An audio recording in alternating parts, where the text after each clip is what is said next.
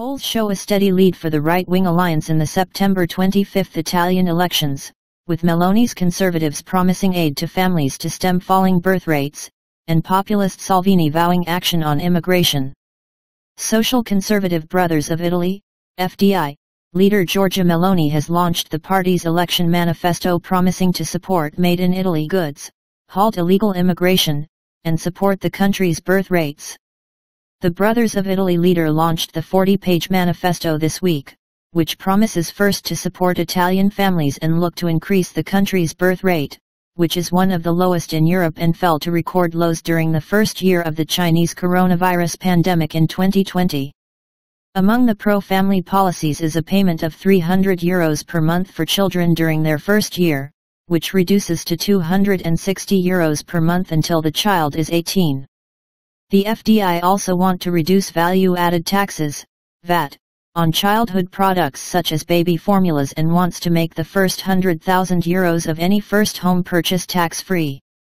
Meloni's party also promises to do more to showcase Italian producers of various goods from wine to luxury and cultural products, including producing made-in-Italy certificates for companies and promoting commercial tourism for Italian-made products. The manifesto also looks to abolish the citizenship income introduced by the Five Star Movement in their previous coalition government with populist Matteo Salvini's League, a coalition ally of the Brothers of Italy heading into this month's election. The party is looking to introduce a new alternative to the citizenship income for those who are elderly or unable to work, but looks to increase training and labor resources for those who are able to work.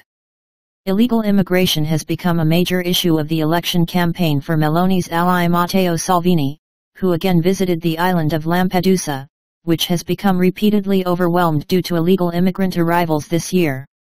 Salvini promised to renew the security decrees he enacted while Interior Minister in 2018 and 2019, which were credited with largely reducing the number of illegal immigrant arrivals and also reducing the number of drowning deaths in the Mediterranean Sea. Immigration is a phenomenon that can be controlled. Others have promised it for 20 years and I have proved it.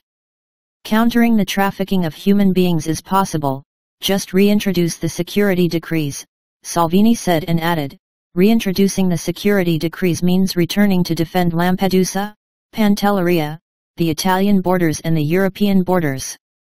Meloni's Brothers of Italy are in agreement with Salvini on illegal immigration and also wish to greatly reduce the number of new arrivals, according to the party manifesto, which highlights the relationship between immigration and crime in Italy, particularly drug trafficking.